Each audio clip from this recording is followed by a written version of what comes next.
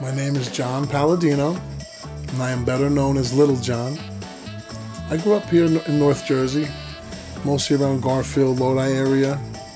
My father owned a pizzeria, and it was called Big John's Pizza. But everybody would come in and say, "Hey, Big John," and then they say, "Hey, Little John." You know, obviously I grew a lot bigger than Little John, so it just stuck with me as a nickname.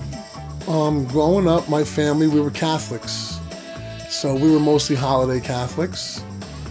And after that, my religious experience was based around a girl that I had a crush on. So I would go to this church and this youth things because I liked this girl. But I never had in my head a thought to say, you know, I want to be that. I mean, I didn't push anybody down who did it. It was more like, it's not for me. And I just felt more like I wanted to do what I wanted to do, and I wanted to, be bad. I was involved with organized crime and was basically like a bodyguard for a boss in North Jersey. But I also was very successful at collecting money. So I was sort of a coveted person in terms of in the inner workings of the family, because what do you do if you lend someone $100,000 and they tell you, "I'm not giving it to you"?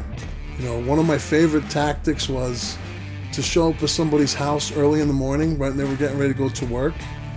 And I'd be standing there with a cup of coffee like, "Yo, what's up? You got the money?" "No." "But all right." And I would have a cup full of gas, and I would throw it in their face. And I'd be like, "Tomorrow I'm coming back with the matches." So my life has been sort of geared around that mentality. You address things with violence, and you get what you want by being the strongest and the most vicious person you could be. What would you prefer, to be the lion or the lamb? In those years, I preferred the lion. You know, I had been 4 times in prison, and every time that I've been incarcerated, I've always gone into that with the mindset of how to be a better criminal.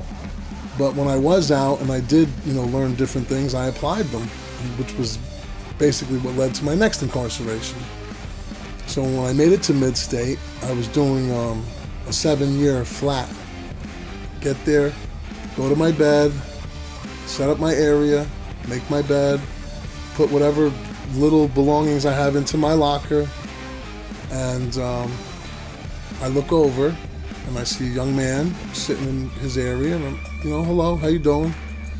We introduced ourselves. "I'm Little John." His name was Matt Mayer. I don't know what it was about Matt, but from the very beginning that I met him, I just had an affinity for him. I liked him very much. I just liked him.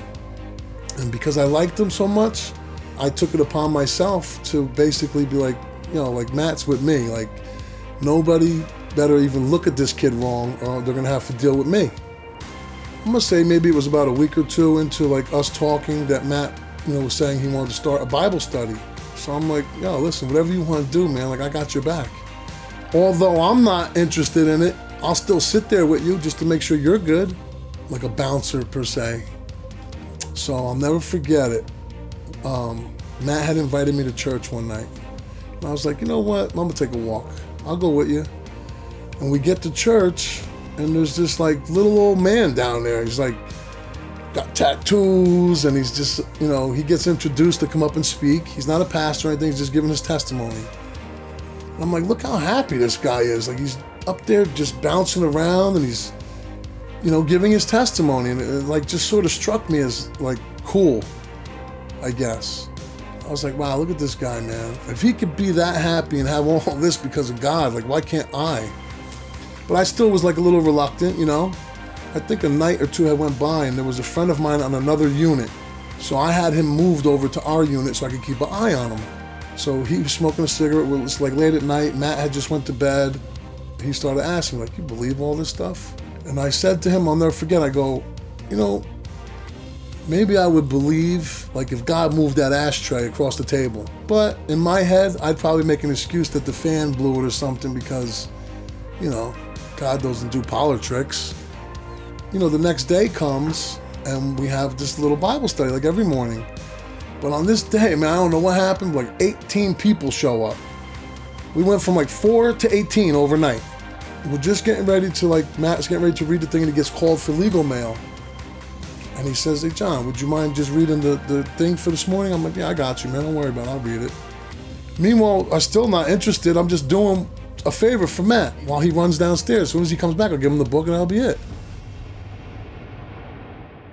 I start to read the Daily Bread and I start to, I don't know, man. I start to have like a weird feeling. I don't know how to explain that feeling, but like almost like choked up or something. And I'm like, hold on, guys. You gotta excuse me. I gotta go to the bathroom. I said, it must have been the hot dogs at lunch or something, you know? I go to the bathroom and I start having this dialogue with myself. I'm like, yo, are you crazy?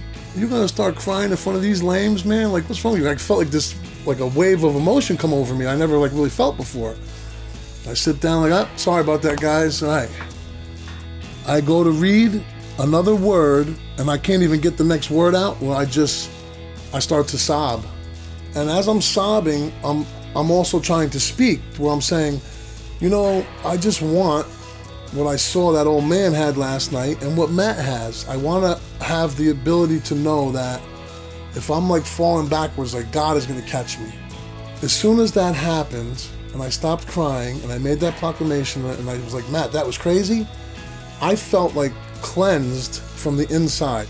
That night, we went to bed. So I lay down, good night, Matt, see you tomorrow. I'm laying there for a few minutes. It may have been 10, 15 minutes, I don't know. All of a sudden, I was hit with like, yo, that was God moving my ashtray.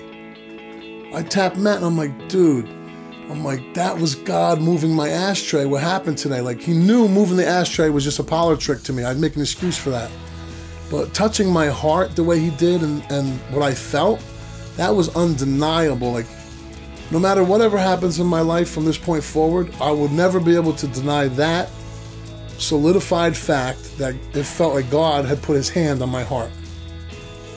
You know, I was the Saul before the Paul, you know, where I would, you know, just look at people and be like, yo, that's weak, man. Like, yeah, now all of a sudden you want to find God in prison. And the truth of the matter is that thank God, God found me in prison. Because of God in my life and my relationship with him, this conversation is going on in my home with people that I love and care for, and, you know, anything that I could do to help anyone else find the Lord, that would be my greatest pleasure, and it would be my, you know, for me, the optimal way to glorify God.